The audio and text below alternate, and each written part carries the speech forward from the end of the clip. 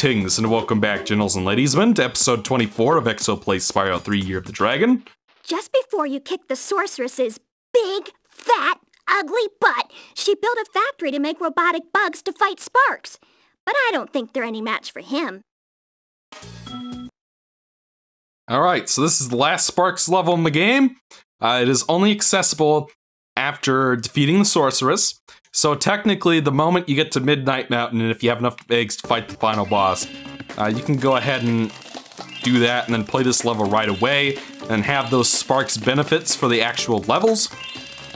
But because I wanted to show off those money bags conversations, that's why we didn't do that. So on a normal playthrough, I'd recommend fighting the sorceress right away. It'll make a lot of things easier, actually. But, you know, for playthrough's sake, I did it this way. So, yeah. Okay, so this is the Bug Bot Factory. This is Sparx's final level in the game. It is the most challenging one, as you might expect. Lots of enemies that kind of chase you around. We have an enemy generator that doubles as an enemy, which is kind of interesting. Visually, this level's not super interesting, but it's kind of, you know, something about these levels, these overhead shooting Sparx levels, for some reason, reminds me a lot of the Captain Quark side-scrolling levels from Ratchet & Clank 3. I can't specify what it is exactly. I don't know what it is about these levels that reminds me so much of that, but this level in particular reminds me a lot of the level with the robot pirate ghosts. Yes, that is a thing that happens in Ratchet 3, which is a game I really should play because I do love Up Your Arsenal a lot. Up Your Arsenal is definitely my favorite Ratchet & Clank game. I know, see, unlike with Spyro 2 versus Spyro 3, I understand why people like Going Commando more than Up Your Arsenal a lot more. I think, it makes sense to me. Like, if you want more level, because, like, in many senses, Going Commando is the better game. Just more intersubjectively speaking. It has more levels, it has more musical tracks to listen to. It keeps a tighter focus on the gameplay for the most part. There's more platforming. So, like, I get it, but it's just like, ultimately, when it comes to pretty much everything else, I like Up Your Arsenal more. I know. We'll have plenty of time to talk about that later, so, yeah. I get why people like Ratchet 2 more than 3, but, personally, it's just not a preference I happen to share. Which is that's just fine, you know? But, yeah, let's see. Can I go next? This level does get kind of mazy in this chunk. Because obviously you got this big room and a couple of side rooms with enemies that you can fight. Yeah, I thought I'd missed something. Don't want to miss any of those gems and have people in the comments be like, you missed that gem. Because that's happened far too often in this playthrough. This playthrough's been kind of a disaster. That's what I get for practicing so far in advance and then having a hiatus. But I digress. I've gone on about that enough. You guys know what happened. Alright, this is a tricky chunk right here, because obviously you have that enemy generator down here.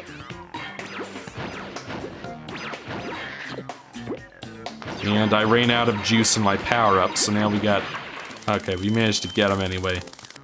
Get it! Jeez.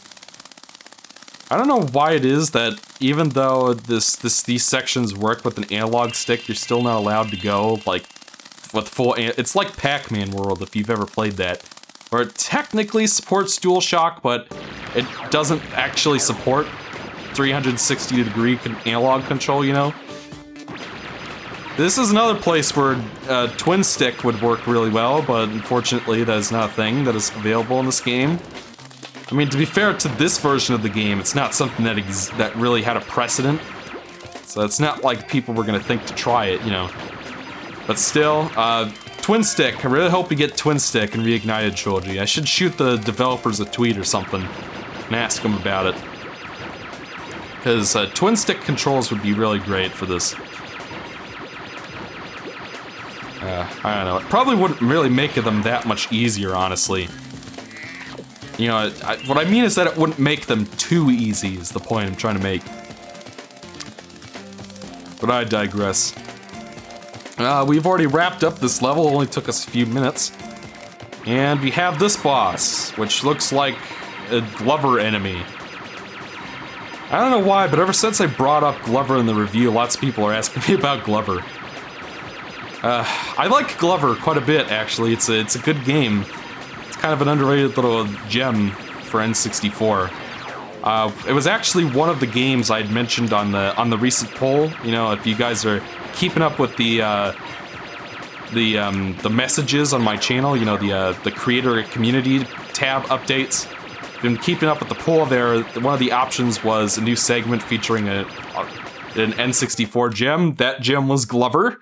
But obviously that video did not win the poll because people are only interested in Roar for some reason. I don't know why. Is it literally just the version comparison stuff that people like about that? Because, you know, structurally and quality-wise, I feel like my normal reviews are, you know, about in the same. I put the same amount of production value into my regular reviews as I put into my Roars. It's not like structurally they're all that different. The only difference is the version comparison stuff. Or maybe it really is just the logo that people are looking for. I don't know. I don't get it. This boss is annoying, but I like fighting him more than the Manta Ray personally. Like once you shoot him enough, he'll split the two guys, and then he becomes a little bit trickier that way. And I think this half will go along the walls, or not. He just does whatever he wants.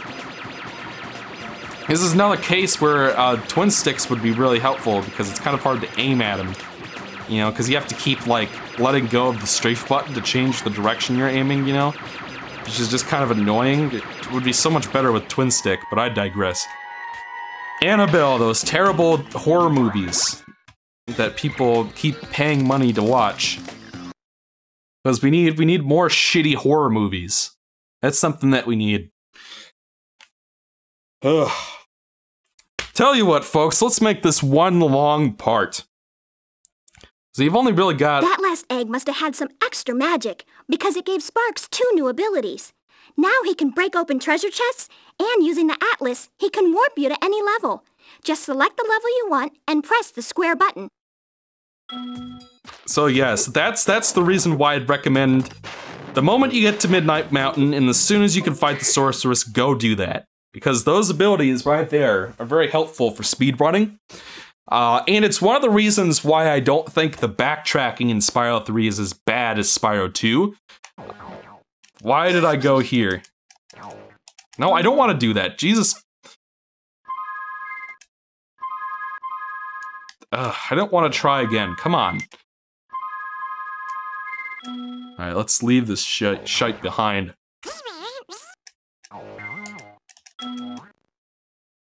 Alright, so now we're leaving. As Shrek would say in Shrek 2, get your coat there, we're leaving, Fiona. That's all there is to do there.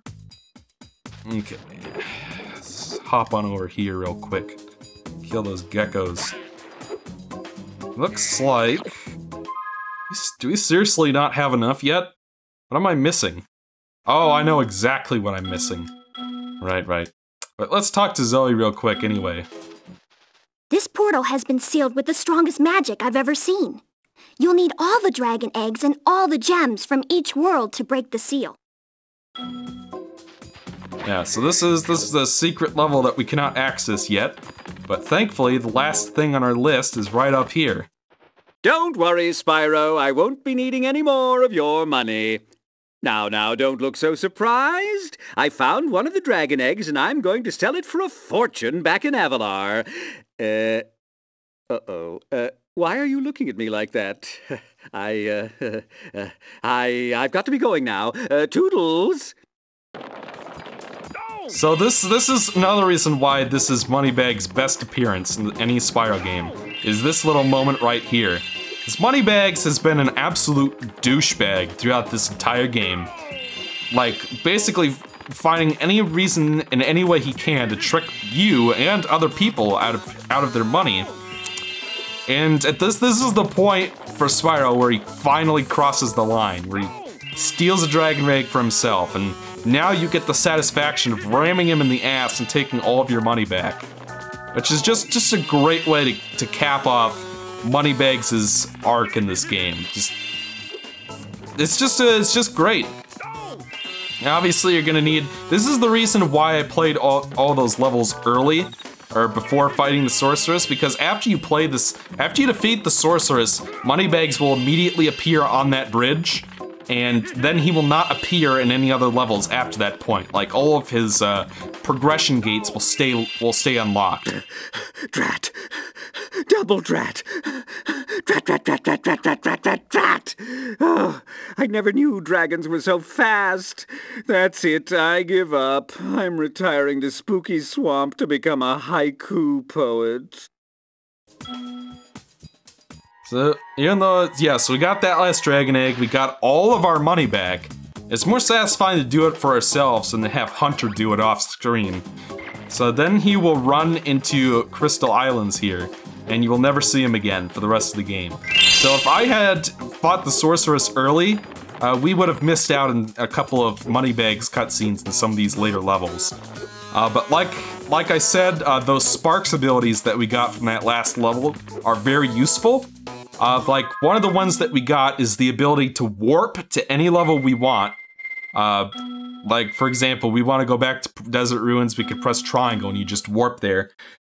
So if there was an Agent 9 section in Fireworks Factory or a Bentley section in Bamboo Terrace that you could not play right away, then the moment you get that ability from the last Sparx level, you could just warp back there, grab the egg that you need real quick, and then, you know, be done with it. You don't have to walk around the hub worlds to get back. Which is just, you know, that's another one of the reasons why I don't think the backtracking is as bad in this game. But I digress. Hey, you finally made it, Spyro. Hunter was a little worried about you when you went off to fight the sorceress, but I always knew you'd beat her. This place is where the sorceress kept all her treasure. But after she was defeated, a bunch of thieves came and stole it.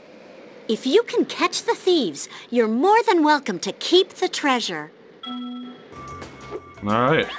So this is basically Nasty's Loot 2.0, except without the fun gimmick of, you know, with Nasty's Loot, they had that thing where, like, however high you got on a platform was how high you were able to glide with Spyro.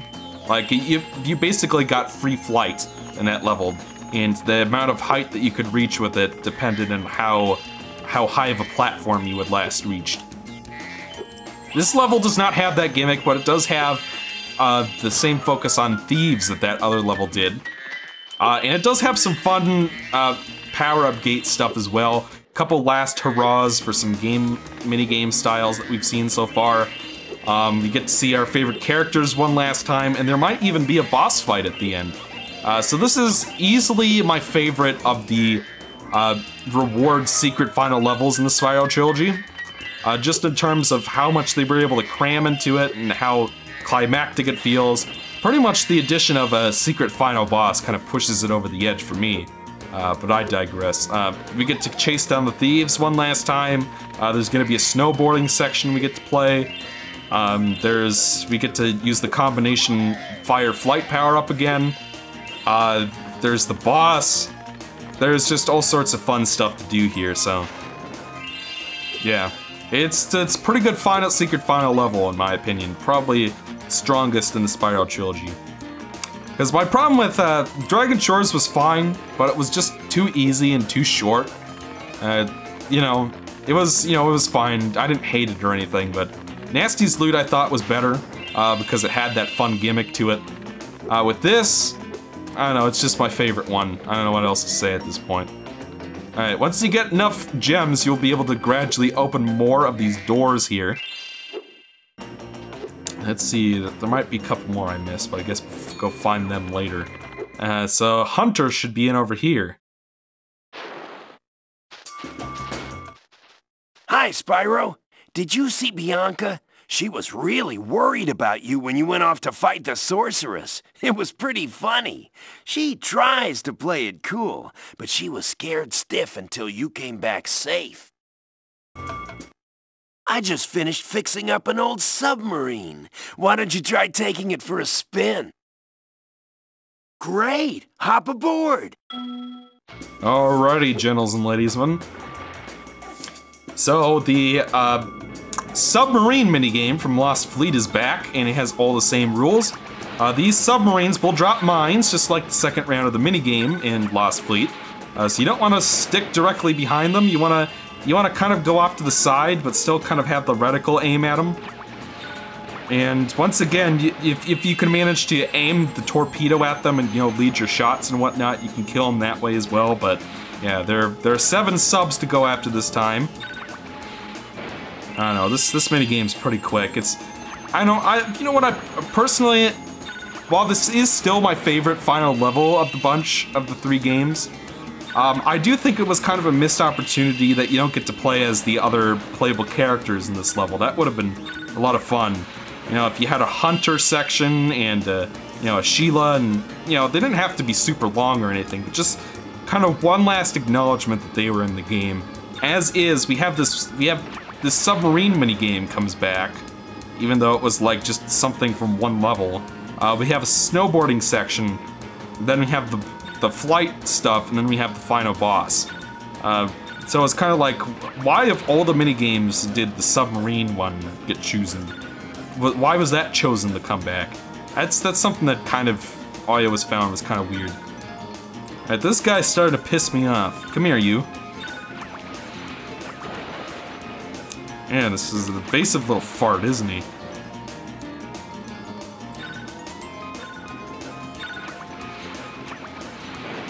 Got him.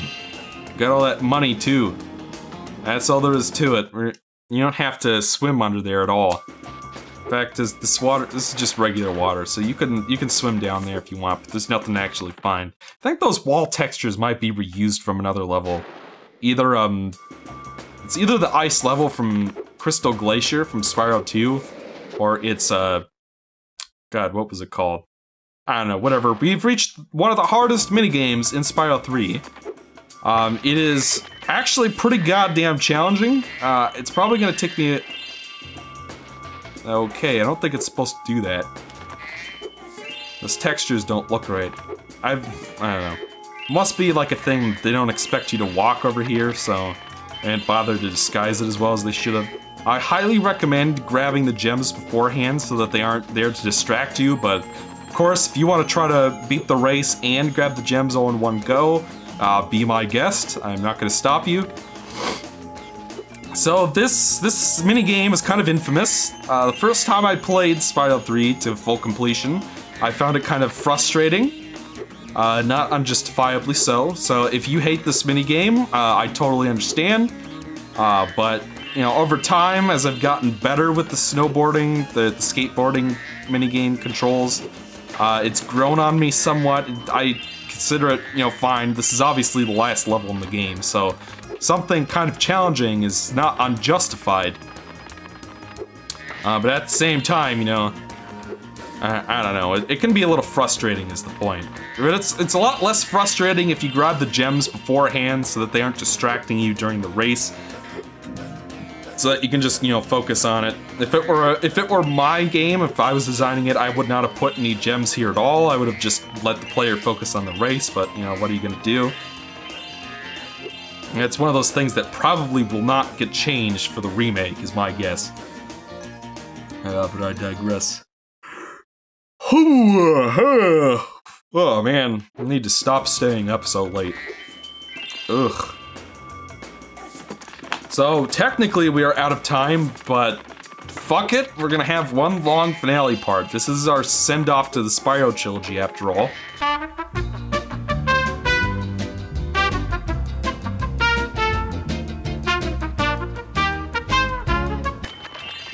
Might as well make it one to be remembered. Even if it's remembered because it was too long. Oy vey. So, I don't know, maybe it's faster to do it while you're racing, but it's just... I prefer to do it this way. You know, you're welcome to do it however you want. Looks like I missed something over here. Probably a couple other gems in this middle crater here. So as you can see, this is quite the complicated last course. It's kind of perilous. But as a way to cap off the difficulty curve, from the other 4 snowboarding, skateboarding sections from the game. I think it's just fine. It's a perfect way to end that. Let's see, it should be a couple more, and then I think there might be something up there, yeah. See if I can't figure out how to jump over there.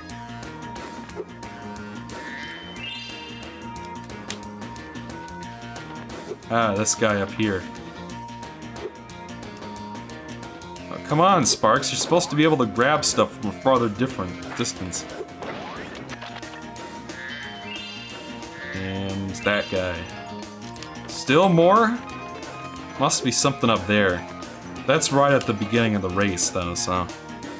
I guess we'll do that. See if it won't let me... No, I can't. That'll be easier just to kill myself.